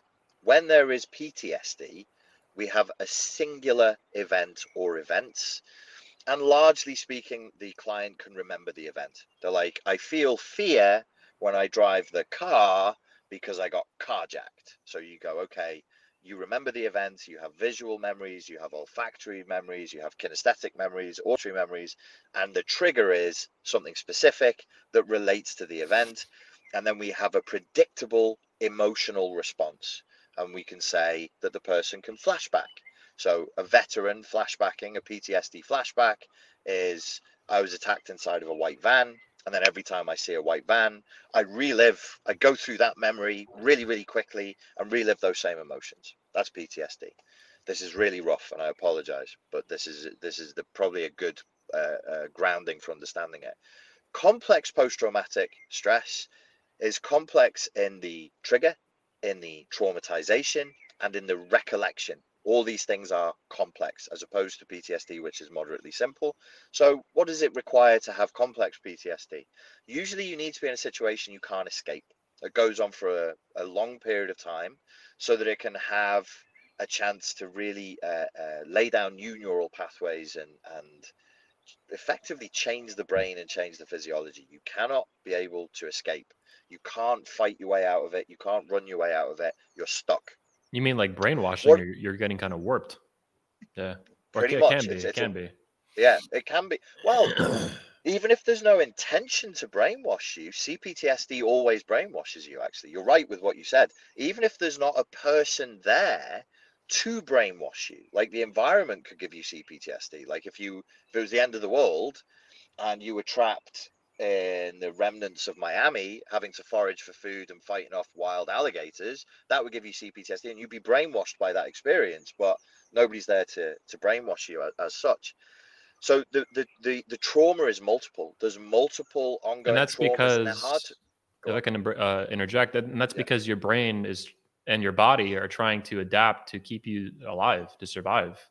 You're trying to 100%. survive a complex, traumatic, dangerous situation. At least your brain interprets it as dangerous. And if you don't Yes, adapt and survive, you're going to die, or you think you're going to die. 100%. Yeah. Yes, yes, and that's essential. So the force to adaptation to stress is essential, and the fear of death is pretty much essential. So war veterans, political prisoners, and you say, well, do the victims of childhood abuse fear death? Yes, even if the parent is not threatening to kill them, because we as children are so dependent on parents and adults. If they attack us, we think we might die, and Yeah. the adrenal hormonal response is the same. So yeah, you're right with what you say. Well, it's also super The confusing because your parents are supposed to protect you. So now you're creating Yes, there's a couple books I've read that talk about the split this creates in your mind. And that's why maybe this is possibly where things like bipolar disorder come from, and more yeah, specific issues where you're emotionally dysregulated and you swing back and forth because your yes, parents would swing from protecting you to assaulting you. And that was my yes, experience, 100%. As you know, yes, we yeah. talked about my history. Like, it's wild. Which is a classic scenario for creating CPTSD and PTSD. CPTSD typically goes hand in hand with PTSD and vice versa. You very rarely find them to be completely separate. We're talking about Mm. people who've been raised or been stuck in environments that have been very, very painful. There's multiple triggers, there's multiple reactions. With complex PTSD versus PTSD, typically we would diagnose CPTSD, not PTSD, if the client can't recollect the traumatic incident. So there's no moment of, oh, I was attacked in a white van on a Monday morning on my way to work. It's an ongoing series of humiliations and boundary breaks and terror inductions and so on and so forth, that you have no one specific incident that you can remember. So when you flash back, instead of reliving the time you were attacked in the white van, there's no visual auditory memory there.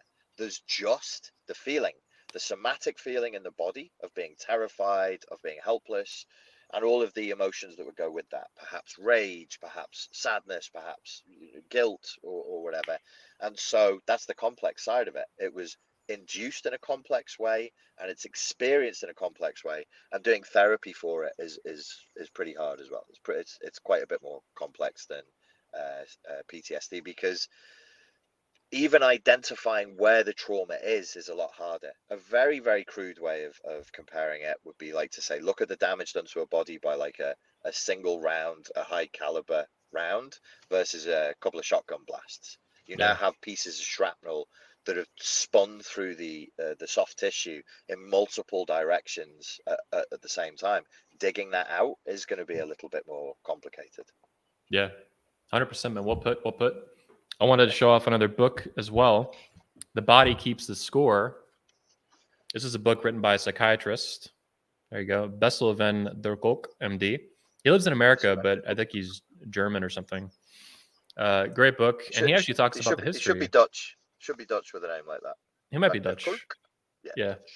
Anyway, it's another book that he does mention CPTSD. Well, number one, is this a great book in general for understanding trauma and healing from it. It's a very helpful book. But also, he talks about the history of CPTSD. And he actually was one of the ones who tried at least once, maybe twice, to get it put in the DSM. And he ran into a lot of basically corruption and bureaucracy that wanted to stop that because it does need to be added, just like PTSD was eventually added. That took a long time. That was Yes. controversial. But I think it's for example, too, I don't know if you agree with this, but I think CPTSD, it's really moved me away from using the cluster B spectrum to describe people and abusers, Yes.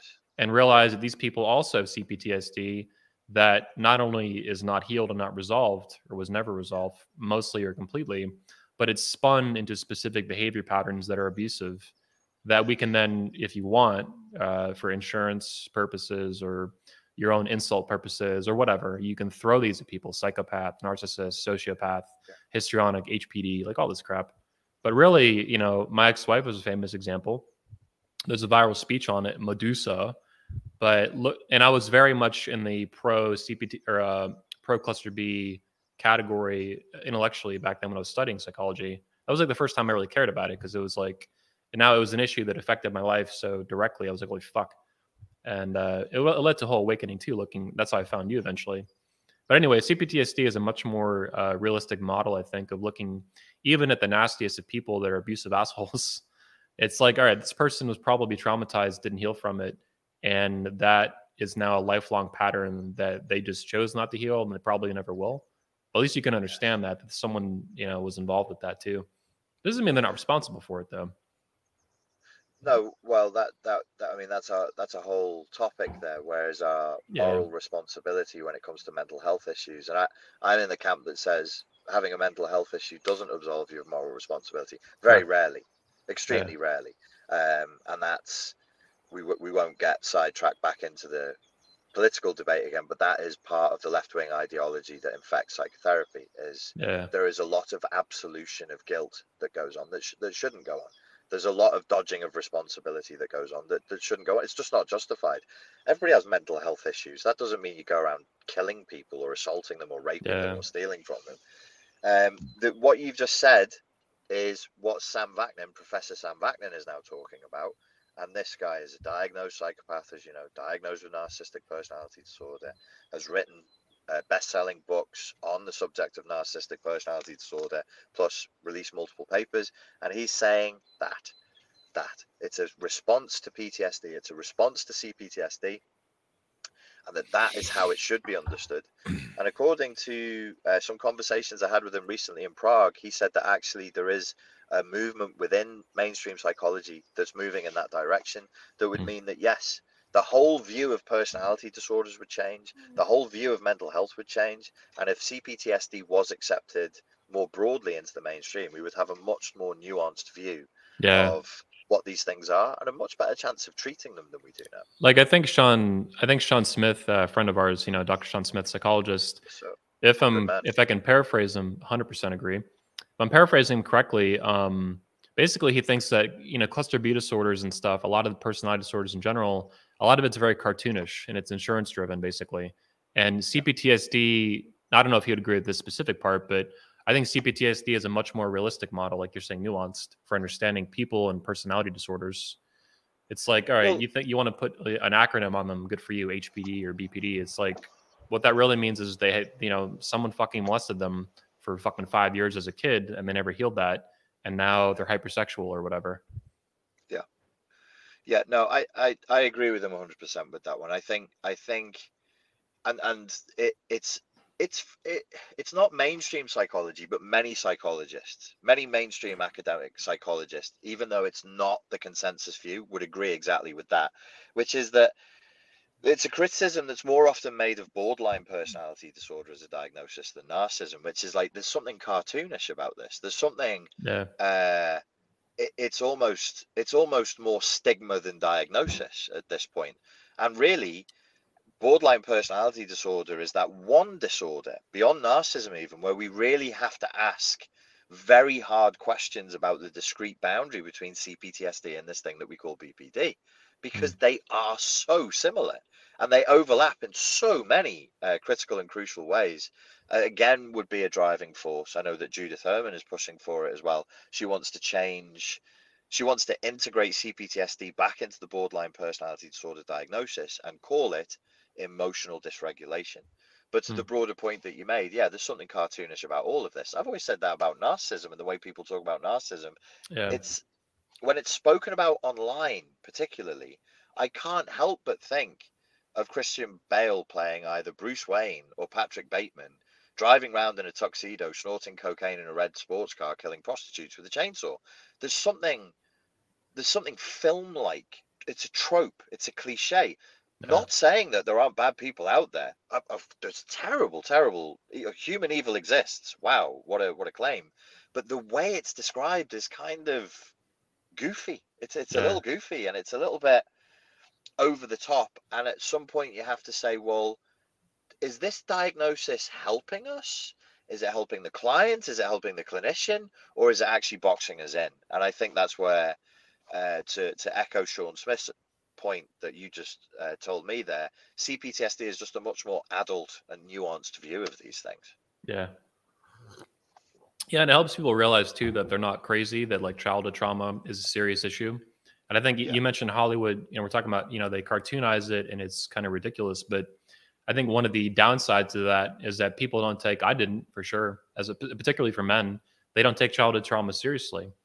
And Yeah. it took a very traumatic experience in my life in my 20s with the, relationship catastrophe, which was a world shattering event, as Sean would call it, that woke me up to things about male female relationships, the red pill, but also psychopathology. And then even my own, like, what did I need to heal and look into?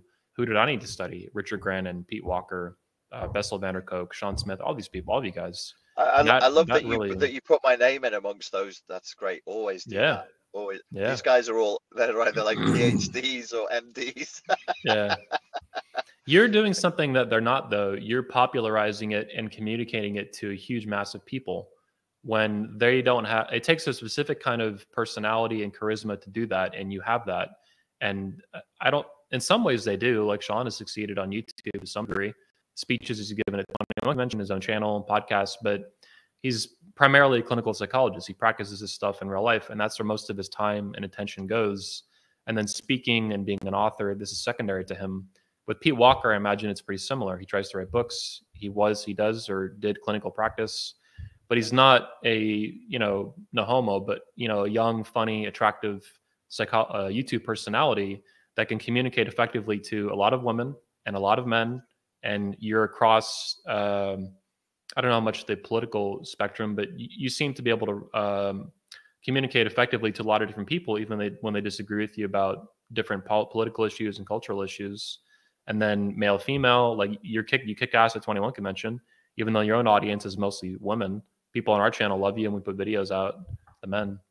So not to blow too much smoke up your ass, but you do a really good job at things that they're not, and that they probably can't or would have a really difficult time doing. It's not worth it for them to do it. You need to do it. I appreciate that. I appreciate that. And no, it's very kind of you.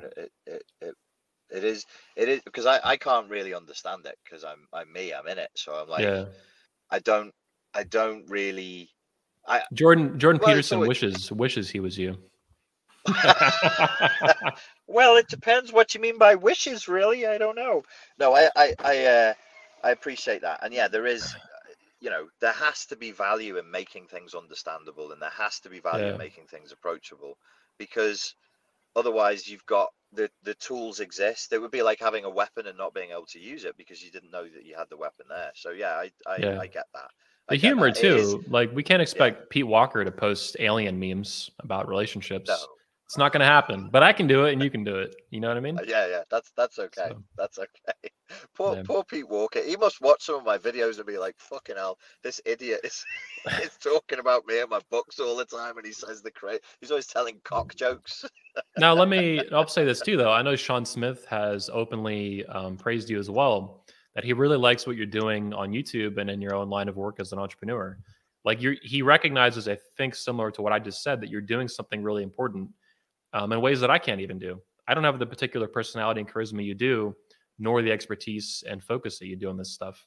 I find men like you, obviously, to do that. But you're really doing a good job at it. And you're one of the best easily on YouTube doing it. Way better than Jordan Peterson. I mean, obviously, I've made fun of him a lot. But I mean that. I'm not kidding. As much as I'm teasing about, and I like, joking about him and roasting him, I really think that his lobster back codependence, what they think Jordan Peterson is doing, he's not doing. And men like you are, who do have a substantial audience of 307,000 and reach millions, but not at the extraordinary level Jordan Peterson's reached in terms of metrics and data or number of people.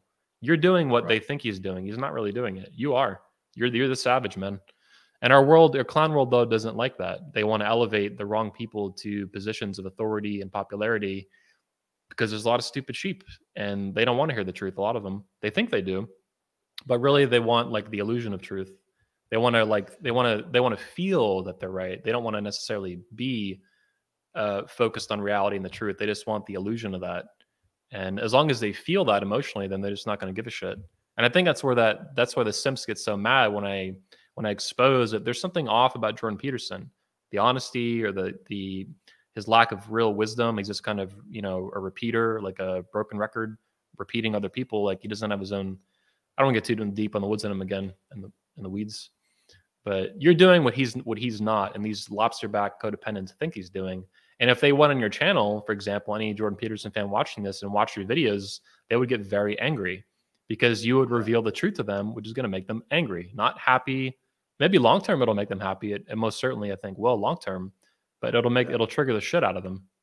And rant. That's yeah, it's good. I think it's very interesting what you just said. It's actually going to be something worth thinking about for the next couple of days, which is people don't want the truth, but they want the illusion of truth. It's it's like a Slavoj Žižek point where we don't want the thing, we want the representation of the thing because the thing is too threatening.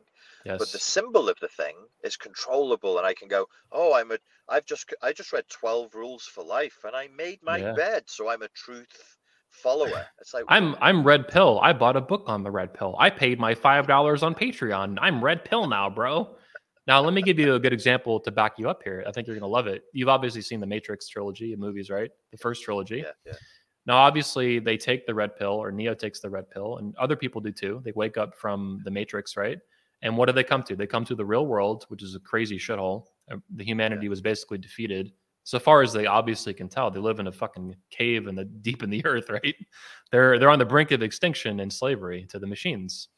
But of course, as we find out, spoilers, anybody hasn't seen this fucking famous movie trilogy, but as we find out, that's the freedom fighters. They're all, I'm fighting for freedom. I'm fighting against the machines. It's just another system of control.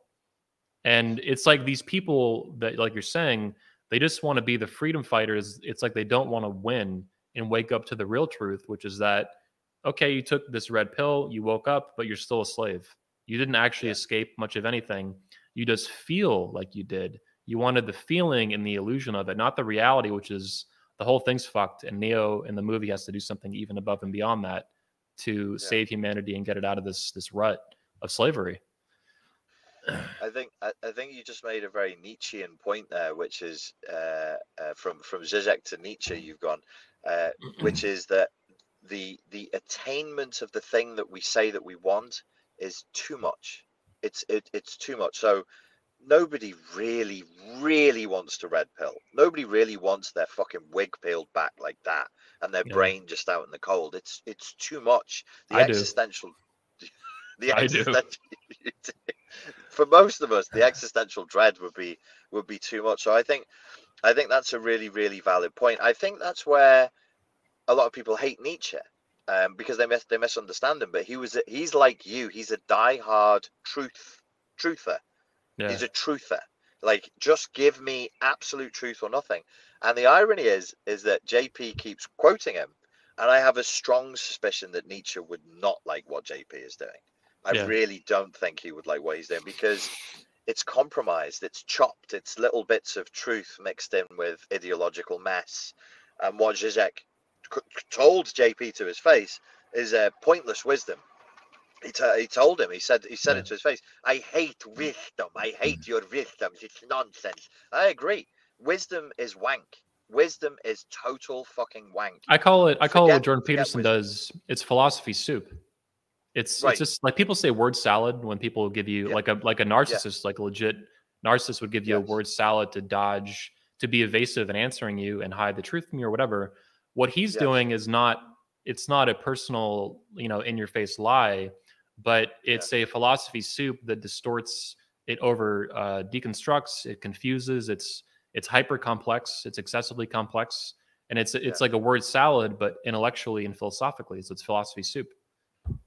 And there's something comforting in it, which means it's like that kind of soup or broth that you would take when you have a cold, and you can switch off again. Oh, who knows? Who knows? Who can know the truth? Who knows? Well, it depends what you mean. I mean, who knows? It depends what you mean by the truth in reality. What do you mean? Because your truth isn't my truth. And I'm like, where is all this moral relativistic postmodern bullshit coming from? Isn't it? Remember Bill Clinton? Bill Clinton said, it depends on what your definition of the word is.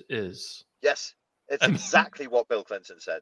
Yeah. It's exactly what Bill Clinton said. It depends what your definition of the word is. And the I'm gonna problem with spit out what, my like, water. sorry, mate. I almost spit The my water out. The infinite complexity of it usually is a flim flam. It's an obfuscation. There's nothing there.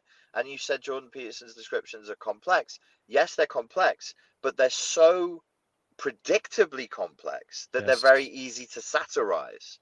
And that's how you know there's nothing there. If I can satirize of somebody's philosophy like that, that's an indication there's nothing there. You can satirize Zizek for his modes of thought and his modes of speech, but you can't satirize his philosophy because he is, and it's like him or not like him, whatever.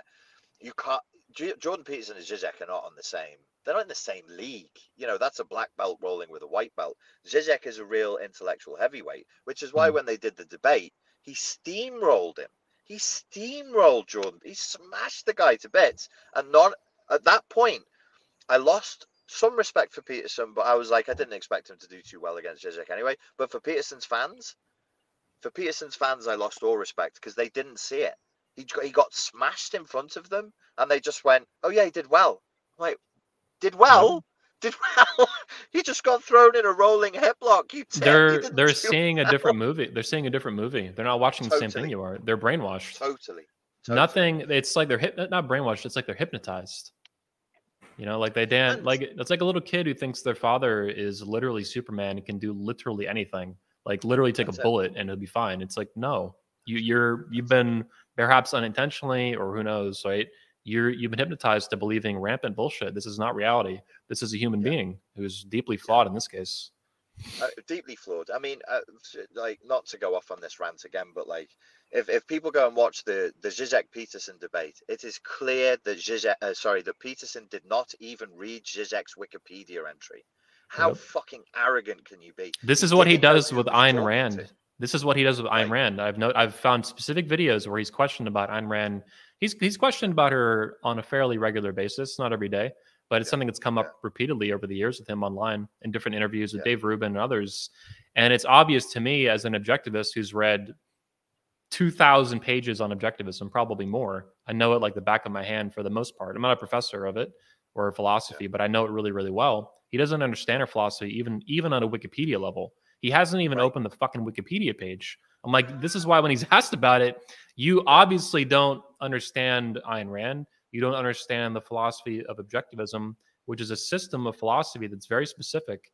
That even you could figure this out in 5 minutes on Wikipedia, at least get a basic elementary understanding of it. He doesn't even have that. He just bullshits his way through it. He talks about her, I said like one Sam, for example, not to be over vague about this, I'll be specific. He talks about how personal responsibility is central to her philosophy. And he was trying to refer to actual fundamentals of her philosophy. This is not true. This is not even close to true. I mean, this is like Christians who argue with me that family is like the fundamental to Christian philosophy. I'm like, no, you have no idea what you're talking about. The word of God, the existence of God, Jesus, self-sacrifice, faith, having faith as an epistemological point of knowing things. You don't have a fucking clue what you're talking about. And when he talks about, dude, Ayn Rand, now personal responsibility will be very important to her personally, but it's not even remotely fundamental to the philosophy. It goes way deeper than that in metaphysics and epistemology and moral philosophy and politics. It's nonsense. And when he said this, I'm like, this is totally straw manning and it's just flagrant bullshit. You don't understand anything about her. See, I don't know Ayn Rand, I don't know objectivism, and I don't know the interviews you're talking about, but I believe you 100% because of what I saw him do with Zizek. I was like, the level of arrogance and delusion, sheer self-delusion you have to show up to a debate that's going to be watched by millions of people for decades to come and not bother reading the Wikipedia entry on the person you're debating against. You're not well, mate. You're not, like, you really must think you're a very clever chap indeed. I mean, look at him. I mean, this is... Why has he done that? Do we know what the context is for him doing that? His daughter posted it. I think you could still find it. It was some sort of joke for her school or something. I don't know. Some project she was doing. But he dressed up in drag makeup. I mean, this is very real, whatever the reasoning was. I don't even know how much does the reasoning even matter? Like, why did you do that? I wouldn't do that. Like, well, if my bukkake videos ever come out online, I'll do the same thing. I'll be like, it's just a joke, guys. It's just a joke. yeah. How did we get back onto Peterson? What were we talking about? The truth and philosophy. Let me go back though. Oh, Let me okay. take it off Peterson. You talked about Nietzsche, Yeah. who I've not read extensively. I've read some of his work, but I need to read way more. He's kind of next on my chopping block to research into. In particular, because yeah, I think so too. Ayn Rand liked him a lot too. Less so as she aged. But even towards the end of her life, she still had a respect for. She didn't respect them like she respected Aristotle and St. Thomas Aquinas, who were her two favorite philosophers by far. But with Nietzsche, she called it his reverence for the soul, or the self-reverence for the soul, like a self-respect almost, but on a level of philosophy. So even though she disagreed with him philosophically, she admired, I think, some of the intensity and the tenacity he had in philosophy to make his points. But anyway, she said something that reminded me of what you said with Nietzsche being, truth, 100% and for the truth, the absolute truth, whatever it is. Ayn Rand, I think, through one of her villains in one of her books, actually a novel, but I think it's something she wrote it for a reason. And the quote goes something like this: under the skin, humanity is the same, and I, for one, would be willing to skin humanity to prove it. So, like, basically, like the truth, the ripping the truth beneath the truth, beneath the truth. Like, whatever it is, I'm willing to fucking skin these motherfuckers alive, at least figuratively and philosophically, to find out what's really under the mask. Whether it's a person or whether it's an ideology like feminism, or the radical leftism, or even the conservatives today, who are just like these frauds, and they pretend to care about hypocrisy, but they practice it themselves, and they get mad when anyone like me calls out their hypocrisy, because now you're attacking one of your own. Same team. It's like, no, I'm not on your team. I'm on the team of the reality. You don't get these people that accuse me. People lately have accused me of being a liberal. They accuse me of being Christian. They accuse me of being conservative. I mean, they're all over the fucking map in the accusations. And the same they're arguing with each other. They're like, no, he's a piece of shit conservative. No, he's a piece of shit liberal. I'm like, you people are retarded. Like, I'm not on your team. I'm on the team of reality and truth. You don't seem to get that. And I'll call out anybody, any fraud or any movement that's stupid or has flaws in it, because that to me is how things move towards reality. You have to call out and expose falsehood, even if it affects someone allegedly on your side of your team. That's probably where it's most important to heal. If you're going to pick some team that's allegedly for truth, well, it better be for the truth, and you better call that shit out. Otherwise, you have traitors in a way in your midst. Guerrillas in the mist. Oh, insurgents and dissidents, they need to be rooted out and gulagged. Yeah. If you got to go, that's fine. We can wrap up. Otherwise, we can keep talking. It's been an hour and 42 since we started. I have to start getting ready for work soon, because a good use of my intellectual capacities is to stand on a door in Liverpool and stop people from punching each other's faces in when they're drunk. Nice. Welcome to dystopia. Yeah. Well, then we'll wrap up. I appreciate your time. Next time, maybe we can chat about healing from complex PTSD. Of course, you can also purchase the Richard Grannon Complex PTSD 8-hour masterclass at 21 University. There's a link in the description, and we helped film this for Richard at his request in Poland. Yes. It's very, very good, very, very professional, very, very savage. All exclusive material, guys. You won't have seen this anywhere before. This is just on Anthony's site, 21 Studios. Yep. There's free previews. Check it out. There's a discount on it right now. And that's today's sponsor with our guests. So fuck yeah. I love it too. It's the only course we have. I typically hate courses online. I just hate them. That's why I don't have them. But this is the one that I do have because I'm really proud of it. And we filmed a lot of it, which I know it's really good. And I trust you and your content and your ideas and your leadership to help people understand these issues and to resolve their own problems. Because you've done it with me. And I speak personally that you really helped my life a lot. And I love it because I like living a better life and not living in a mental storm of chaos and trauma. Thank you, mate. Yeah. Appreciate that. Everyone also subscribe to his channel. Go to YouTube, search Richard Grannon. Instagram, same thing. Or how do they find you? Yeah, Instagram. Just put in Richard Grannon. You'll find my my Okay. leavings there. And YouTube is where there's a ton of stuff. If people don't know me, that's a good place to get to grips with my stuff.